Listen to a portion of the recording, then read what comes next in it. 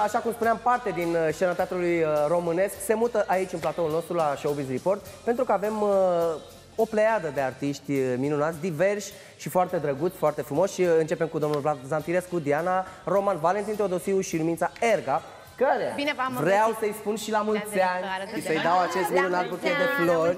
Să începem așa într-o notă frumoasă. La mulți ani, să fii sănătoasă și, ce să zic, tot ce v-ați dorit să se îndeplinească. Sau tot ce ți-ai dorit, nu știu cum să vorbim, ca să fim mai apropiați, mai bine cu tu, ca să fie mai relaxată un pic discuția. Și eu pot tot cu tu, ca să fim înțelegi din start. Și eu să cobor la nivelul vârstei tale. A fost și ziua mea, nu sunt atât de mică.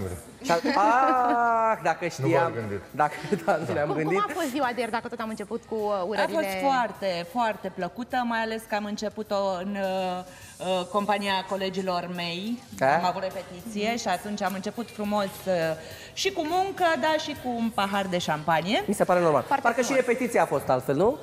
Bineînțeles, când e un sărbătorit. Ochii de talent. Exact, de nebunie. Și cred că ieșeau replicile șnur. Foarte natural. Foarte natural. Deci o zi frumoasă, o zi petrecută cu prietenii și colegii. Și apoi partea a doua cu membrii din familia extinsă, fini, minuți. Deci a fost o petrecere așa în familie, nu cum ne permit acum. Ai văzut că nu ne putem permite să avem petreceri prea mari? Da, e și după vârstă, să știi, mai comod, mai... Adică ce vrei să spui? Nimic, ce vrei să spui? Luminița, nu face de-astea. Când împlinești 25 de ani... Atunci... Mulțumesc frumos. Încerc să mă maturizez. Care a fost cel mai frumos cadouaș sau mesaj pe care l-ai primit ieri? Sincer, deși am primit cadouri multe așa și din partea soțului un cadou chiar costisitor, cel mai mult mi-au plăcut cadourile primite de la fetele mele. Stai că eu sunt aici lângă soț, ce cadou i-ați făcut? Ai, nu spune, nu spune. Nu, trebuie să dați tot din casă. Nu. Bine, nu. Important e că îmi place foarte mult. Stai să zice la urmă. Era ceva ce ți-ai dorit, Luminița, să înțeleg, nu? Asta e cel mai important. Până la urmă să... Și ai spus că și din partea fetelor ce-au fost mesaje frumoase, nu? Dimineața au sărit pe tine în pat. Nu. Bine, și dimineața, dar fetele mi-au dat cadou chiar cu o seară înainte. N-au mai avut răbdare. N-au mai avut răbdare. Doamne, a fost așa de plăcut. Minunat. Uite, am început frumos cu ziua de naștere, dar trebuie să mergem către ceea ce faceți voi. Exact. Și de fapt ceea ce v-a unit să fiți cu toții. Exact, pentru că, așa cum vă spuneam, am început ziua de naștere cu repetiția la Steaua fără nume, spectacolul pe care îl pregătim împreună. Un spectacol minunat, regia prietenului meu drag, Vlad Zamfirescu. Vlad Zamfirescu, care regizează o piesă, Steaua fără nume, cu Celebra piesă, Steaua fără nume, Celebra piesă, Steaua fără nume, cu un nume sugestiv, așa, pentru generațiile mai măricele un pic. Da, m-am bucurat că distribuția s-a alăturat gândului meu și că, uite, acum suntem aproape de repetiții generale, mai avem puțin, pe 29 avem primul spectacol la sala Ion Caramitru, TNV, sala mare. Și suntem așa, în ultimea 100 de metri. În linie dreaptă și cu emoțiile, bănuiesc, la purtător. Evident. Și ne bucurăm totuși că putem juca, că vine lume, că mai sunt câteva bilete pentru 29. Cine nu mai prinde, mai avem un spectacol deja programat pe 26 decembrie, după Crăciun. Deci cam unul pe lună ar fi. Deocamdată. Sigur, mai sunt câteva gânduri să jucăm în țară până atunci, dar să vedem, încă nu s-au concretizat. E foarte interesant. Noi să luăm un minuțel de pauză, câteva minuțele de pauză, de fapt. Am făcut o introducere așa frumoasă ca lumea să înțeleagă despre ce este vorba. După care vom vorbi cu fiecare și vom mai dezbate așa cum e perioada asta pentru artiști, pentru că știm cu toții că e o perioadă grea, cum se joacă, cum e lumea în sală, cum sunteți voi ca și artiști dacă v-ați recăpătat acel suflu, pentru că erați obișnuiți să jucați zilnic și acum, din păcate, se joacă foarte puțin, dar asta după pauză, așa cum am spus. Aveam o discuție foarte frumoasă, am avut o discuție foarte frumoasă pe pauză și în continuare mențin chestia asta. Mi-ar plăcea să înregistrăm discuțiile din pauză, pentru că sunt foarte interesante, foarte frumoase și nu totdeauna pot fi date. Sunt tot felul de nume și așa mai departe, dar foarte frumoase discuțiile cu multe lucruri pe care le avem de învățat de la niște oameni care au trăit o viață frumoasă, plină și tumultoasă. Dar pe de altă parte și ușor melancolică, pentru că vorbeam cu domnul Teodosiu pe pauză despre faptul că sălile se joacă cu 30% din capacitatea lor. Drept urmare, e ușor frustrantă toată treaba asta. Da, e frustrant, dar în cazul nostru, în cazul acestui spectacol unde Vlad Zamfirescu face regia, trebuie aplaudat și apreciat din suflet în această perioadă cumplită impresarul acestui spectacol pe care l-a făcut. Producătorul și impresarul, că e același lucru. Care a băgat bani în acest spectacol cu un curaj, aș zice eu, sinucigaș. Bravo Într-o lui. perioadă în care n-ai nicio garanție că N-ai control când îți vei recupera banii. Poate niciodată. Un curaj de care e nevoie în astfel de vremuri, bănuiesc, până la urmă. În primul rând, pentru noi este nevoie că una e să joci online și alta e să joci, indiferent cât sunt în sală. Practic, Îi asta... povesteam lui Andrei și lor și ție, ți-am povestit în pauză, că eu cu Mălăile am jucat pentru un spectator plătitor. Asta mi s-a părut fantastic. Mi s-a părut fantastic. Un domn care pentru că de la a 600 plătit și a venit de la 600 de kilometri să ne vadă. Și am jucat pentru el la 2,20. A fost foarte tare. O singură persoană și în momentul în care ați văzut o singură persoană în scenă, ce v-ați spus? În sală, ce v-ați spus? Păi n-am vrut. Inițial am zis să-l spunem bancuri, să-l luăm la o cârciumă. Să nu jucați rolul. N-avea rost o oră 20 de spectacol aiurea în tramvai. Sau să-i povestim spectacolul și Horațiu mi-a spus, bă, Teo, a venit de la 600 de kilometri să ne vadă. Pe el. Și am jucat ca la sala Palatului. Fantastic. A rămas la Despre asta înseamnă pasiune, asta înseamnă profesionalism. Așa e normal să-ți iubești meseria până la urmă, nu? Clar. Și să-ți respecti publicul. Și cei 30%. Aseară am fost și l-am văzut pe Vlad într-un spectacol foarte frumos, care se joacă de 10 ani la Bulandra, artă. Excepțional. Eu când am venit erau 15-20. E adevărat că până a început s-au făcut cei 30. Da. Când zici că e plin, acum înseamnă că e plin 30%, Plin 30%. adică e jumătate deci, practic, gol. aveați 30 de spectatori în sală. Nu, sala are 300, în jur de 300 de locuri, deci în jur de 100 de... Erau în jur de 100 de... 90. Ești un fericit în momentul acesta, Vlad, pentru că și joci și regizezi și te bucuri oarecum de viața asta. Mă bucur că putem să facem asta, că putem să ne facem meseria. A fost greu pentru mine și pentru ei când a trebuit să stăm, pur și simplu am fost blocați în casă și mulți au pățit asta, dar noi având o meserie vocațională, nouă ne face plăcere, nu putem trăi fără, nu ne ducem la serviciu obligați, vrem să facem asta. Și atunci a fost destul de greu. Și am găsit tot felul de soluții online, mai puțin online, Chiar și în pandemie ați încercat oarecum pe atât cât se putea să vă vedeți, nu? Că până la urmă, cu o foaie din aia completată, bă, mă duc la serviciu, pentru că până la urmă era serviciul vostru, ați reușit să vă vedeți așa printre picături, nu? Să nu moară chestia asta în voi până la urmă. Evident, și eram convins că ne vom reîntoarce la teatru, adică până la urmă pandemia asta, eram sigur că nu o să omoare acest fenomen care trăiește de mii de ani, deci și ca dovadă. Și pe pauză vorbeam de faptul că piesa s-a jucat în timpul războiului, în 1944, în timp ce erau raiduri deasupra Bucureștiului și deasupra întregii țări, oamenii jucau, actorii jucau și oamenii veneau să-i vadă. Și ceea ce n-a putut să oprească nici măcar războiul a oprit o nenorocită de pandemie. Trebuie să-l felicităm și pe Vlad că a avut acest curaj să caute, eu mă rog, de ăștia tineri și de regizorii bătrâni și vechi și noi și de care vrei și care vor veni, mă rog, băi, faceți distribuția ideală. Acum nu se mai poate pentru că nu poți să aduci pe nimeni din afara teatrului. Dar, uite, proiect particular și aduni pe cei mai buni pentru rolul respectiv. Pentru că nu mai pui piesa asta niciodată. Da, și eu cred că suntem în poziția de a spune că avem cea mai bună distribuție la acest spectacol. Deci este distribuția perfectă, așa o vedeți Deci avem toții, aici nu? o monă excepțională. Asta vreau să spun, dacă Diana... Și ce rol are Diana Roman în această piesă? Ce rol ar fi putut să aibă? Ce rol putea să aibă, corect. Nu ca mine care joc eleva. Corect, da, pe dar nu poate să joace oricine elevă. Da, nu, mi-e greu să vorbesc despre mine, mi-e greu să primesc complimente. Într-adevăr, e un rol pe care mi-am dorit foarte tare să îl fac și emoțiile au naturi diferite. În primul rând, trebuie să spunem că eu am debutat la vârsta de 6 ani pe scena teatrului din Râmnicu Vâlcea, teatrului Anton Pan, alături de domnul Teodosiu și de Luminița Erga. Deci ai crescut sub ochii lor. Pe scenă a jucat cu mine și a stat în brațele mele la 6 ani și a recitat o poezie. Am revăzut-o după 20 de ani.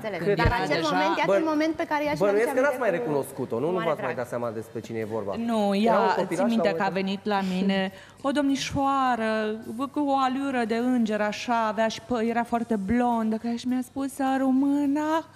Eu ador să mi se spună. Terorizez doamnele cu acest apelativ. Nu mai țineți minte, eu sunt... zic, da, sigur. Și culmea, acum suntem și foarte bune prietene. Minunat. Iată cum viața v-a adus împreună din nou în... Foarte de data aceasta, am zburat peste ocean împreună. De data asta ești cu drepturi de pline. Nu mai spunem o poezie și plecăm, ci jucăm cot la cot cu profesioniști. Facultate, Păcat cu că studii. nu joc rolul lui Vlad sau al lui Grig, pe care joacă Andy Vastuianu, să o țin în brațe și acum. Acum ar fi cu adevărat o performanță. Da, ca un arc peste timp. Ca un arc peste timp. Vlad, care este rolul pe care tu îl interpretezi? Miroiu, profesorul Miroiu. Și mă bucur că pot să fac acest rol, că am alături asemenea distribuție frumoasă. Și să-i amintim și pe Adrian Titieni în profesorul Udrea și Eva Cosac și Gabriel Vatavu, doi tineri, mai tineri decât noi, minunați, care fac celelalte roluri. Chiar și decât mine. Da, chiar și decât ea. Deși nu pare că ar fi, adică pare cea mai tânără dintre Și Andy Vastuianu, care este Grig. Minunat. Sunteți o gașcă absolut minunată și sunt convinsă că poate sunt și zile, că așa e în viață, viața e și cu bune și cu rele, sunt și zile în care poate nu sunteți așa de bine sau sunt și zile în care poate vă treziți cu alte probleme care fac parte din viața personală. Cum reușiți să le lăsați acasă și să veniți la repetiții ca niște adevărați profesioniști, acolo unde, iată, treaba este atât de bună? Dar nu le lași. Acum depinde și la ce repeți. Le mai și aduci cu tine. Nu. E foarte frumos și bine pentru meseria asta din când în când să le aduci cu tine, nu? Te și ajută, la urmă, nu? Când sunt, nu degeaba se zice că arta se naște din suferință. Sunt momente în care o suferință sau un moment mai puțin ușor te poate ajuta în meserie. Eu, de exemplu, am avut spectacol, o comedie, în ziua în care l-am înmormântat pe bunicul. Doamne. Greu. Numai de râs Și am reușit să fac vreo 200 de oameni să râdă pe alocuri. Minunat. Da, și mai spunea, o lecție pe care am învățat eu de la Claudiu Blânț, când eram și eu mult mai tânără, când spunea că dar care-i problema? De ce să le lași la ușă problemele? Vino cu ele, îți îmbogățești personajul. Adică de ce Julieta... Dacă ai dramă, dar dacă joci comedie, nu prea poți să le lași la ușă. Nu prea poți să le iei cu tine, Depinde. Să știi trebuie că să joci. marea comedie este dintr-o dramă extraordinară. E adevărat. Exact. Uite, Vlad, cum faci când cei doi băieți minunați pe care i-ai te enervează dimineața acasă și trebuie să pleci la repetiții apoi? Deocamdată sunt mici și Mă descarc pe ei mei. îi rezolv repede situația. Încă nu e foarte greu. Cred că am momente când sunt exigent, dar încerc să nu fiu, încerc să fiu echilibrat, dar ai momente când te trezești că glasul tău s-a dus destul de sus. Da? Un regizor trebuie să fie echilibrat pe toate planurile, pentru că asta presupune în primul rând echilibru. Încerc să fii. Uite, vreau să te întreb un lucru, Vlad. Diana ne-a spus că la 6 ani a fost pe scenă. La ce vârstă ai pășit prima oară în teatru? Tatăl tău fiind un mare actor la momentul ăla? Nu știu exact vârsta când am intrat în teatru, știu când îmi aduc eu aminte, că am intrat, poate că am intrat și mai devreme, nu mai știu. Undeva în jur de 8-9 ani. Te-a bătut Diana? Cred că m-a bătut, da. Te-a bătut. Asta țin minte, 8-9 ani și țin minte o scenă la Teatru Odeon în care mă duelam cu Sebastian Papaian. Minunat. În culise. Așa, amintiri să ai copil, mi se pare foarte tare. Și iată că de atunci nu te-ai mai dezlipit de scenă, a rămas în viața ta, în sufletul tău și în trăirile tale și iată-te acum un regizor și un actor foarte apreciat. Da, s-au legat lucrurile. Am fost la Teatru Studențesc, la Podul, la Cătălin Naum, până m-am intrat la facultate, drumul cumva a curs în direcția asta. Cât de tare zorești ca băieții tăi, reîntorcându-ne la copiii frumoși pe care ai, să pășească pe același drum? Știu că ei deja au jucat și în primul lor film. Da, au jucat, dar nu aș vrea să intervin în alegerea lor. Îmi place ca idee să le pun pe masă mai multe feluri de mâncare și să-i las pe ei să aleagă felul pe care și-l doresc. N-aș vrea să le impun eu, du-te într-o direcție, oricare ar fi ea. Așa cum și noi avem două fete de 17 ani și farfuria cu Absolut, o las la margine. Sper să aleagă orice altceva. Asta vreau să vă întreb, pentru că de foarte multe ori stăteam de vorbă cu Adriana Trandafir, care mi este foarte bună prietenă și vorbim absolut orice.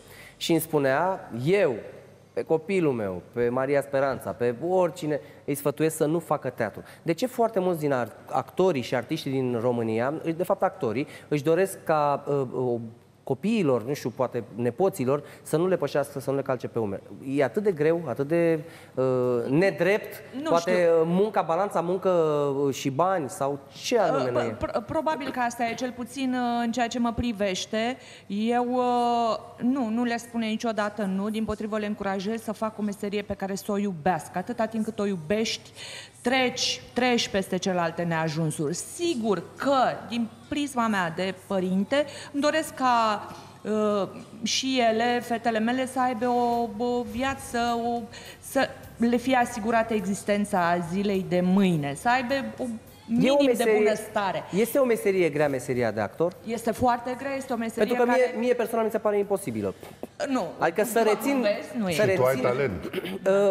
Da, mulțumesc, doamnă. Este o meserie care te solicită... Dacă vine din partea dumneavoastră, e cu atât mai 24 prețios. de ore din 24. Atunci când lucrezi la un rol, nu ai liniște până nu-l naști în tine. Nu poți. Și noaptea, și ziua, și... De-aia fetele dumneavoastră sau ale voastre au făcut dans și nu teatru? Deci fii atent. Dans și sport, parcă puțin, nu? Nu, dans nu fac basket.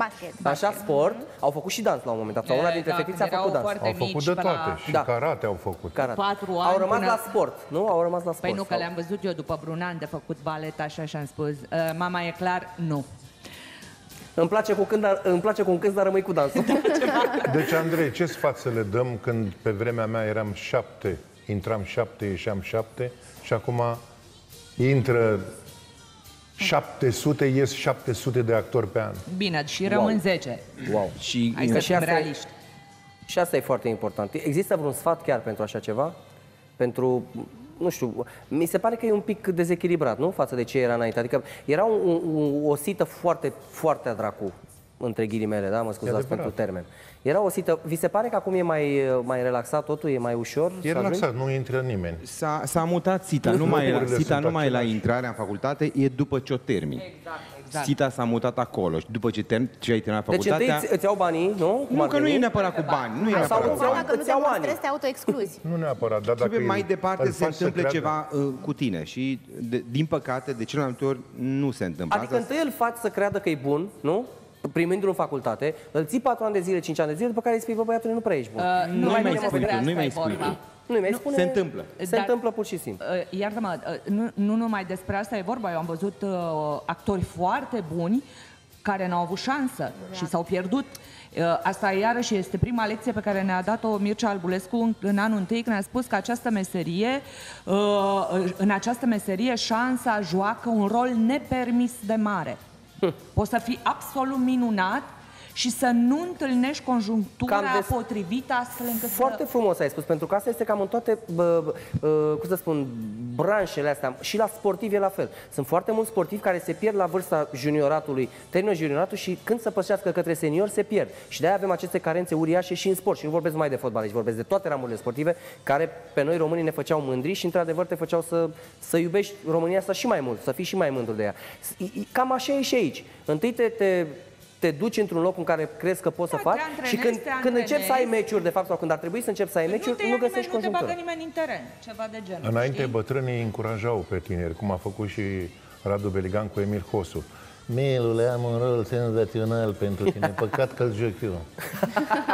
Minunat, minunat. Pe de altă parte, dacă tot vorbim de familie și de lucruri de suflet, aș vrea să întrebăm puțin și pe Diana. Despre tine nu știm foarte multe lucruri. Care este statusul tău emoțional? Există cineva în viața ta? Adică e important ca și actor, ca și actriță, când ajungi acasă, să ai pe cineva cu care să te completezi, cu care să faci casă? Sau să te certe după casă. Pentru un sportiv, că vorbeam de sportiv, e important. Când te întorci de la meci, să ai pe cineva acasă. Da.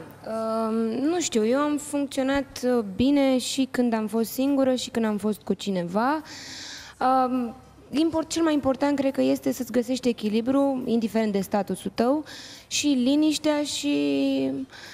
da, asta cred că e cel mai important. Și la urma urmelor, da, are pe cineva acasă, e alb, creț, mic, drăguț. Despre asta vreau să știu. Albuș, care e iubitul meu. Albuș și un cățeluș, bănuiesc, nu? Da. E un cățeluș. Noi suntem nașii, eu cu soțul. Minunat să vă trăiască copilul. Deci, singurică pe toate planurile, e mai bine să joci singur. Apropo, e un impediment pentru viața unui actor faptul că are o relație? Pentru că se întâmplă tot foarte multe, adică în piese de teatru, în primul rând repezi foarte mult, așa cum spunea și Vlad, repezi dimineața până seara, poate luni de zile. În al doilea rând, poate e o piesă în care te mai pupi, o piesă în care nu știu ce faci, sau un film, pentru că vorbim mai de piesele de teatru. De asta cel mai des vezi actori cuplați cu actori. Pentru că ei sunt singurii care se înțeleg, nu? în principiu înțeleg cel mai bine lucrurile astea. Și așa nu e. Ce înseamnă în mare? Și așa nu e sigur, pentru că zice, nenorocitule, pe mine nu mă bagi în nicio piesă, nu am niciun rol principal. Nu, și pe mine nu mă pup cum mă pup pe aia. Dracu, să fii mai înșelat cu toate curvele tale, cu colegele, cu asistentele, cu cele care... Nu, eu zic așa. Dar normal, dar aici, fiind amândoi din aceeași branșă, nu există riscul de a vă plictisi unul de celălalt? Riscul, nu că s-ar și întâmpla în viața reală. Din această cauză, eu și soțul meu ne-am întâlnit foarte rar pe scenă. Asta s-a întâmplat deci când ne-am cunoscut, cam la 10 ani după aceea ne-am reîntâlnit într-un proiect, după care am jurat că nu o să mai lucrăm împreună. Amândoi am jurat că nu o să mai lucrăm unul cu altul niciodată. Never say never. Da, și iată-ne din nou împreună și probabil că vor mai trece alți 10 ani până când vom mai fi da, acum, cred că a fost super haiosă discuții. Acum ne face plăcere. De-abia aștept să plec cu ea la teatru, când ne întoarcem, mă ascultă, a trecut timpul unul pe altul. A trecut timpul și ați luat o maturitate, nu? Exact, s-au toci nervii. Maturitate, dar vă mai contrați uneori pe plan bineînțeles, eu sunt cu gura. Eu cedez primul. Și eu sunt cu gura. Sau, cum zicea bunicul meu, lui mamaie, dragă, dacă moare unul din noi, eu mă retrag la țară. Sau cum i-am spus eu acum de ună zi, moare după mine. Adică moare după mine. Da, spumoși și... Doamne, când ai aceleași obiective, când faci aceeași meserie, când ai talent, când amândoi au talent, că e greu când unul nu are, pentru celălalt e foarte greu. Înțelegi ce ți-am zis? Da. Păi nu m-ar fi luat dacă n-aveam. Nu, nu e adevărat. Mai sunt și cazuri sociale, știi cum e? Se creează acea competiție. Nu de asta am luat-o, nici nu m-am gândit, pentru că nici n-am avut nicio relație în teatru niciodată. Pentru că am învățat de la un unghi de-al meu că la serviciu aproape de casă pute. Dar m-a păcălit cu un rahat de măr, mi-a făcut poftă, mi-a curs ape la Teatrul Național. Asta i-am spus, ai mușcat. M-a întrebat, vreți un măr sau cum, nu știu cum mi-a zis, și am zis da, și am mușcat. Și zice, ai mușcat. De unde știu că de aici vine ai mușcat, Evo!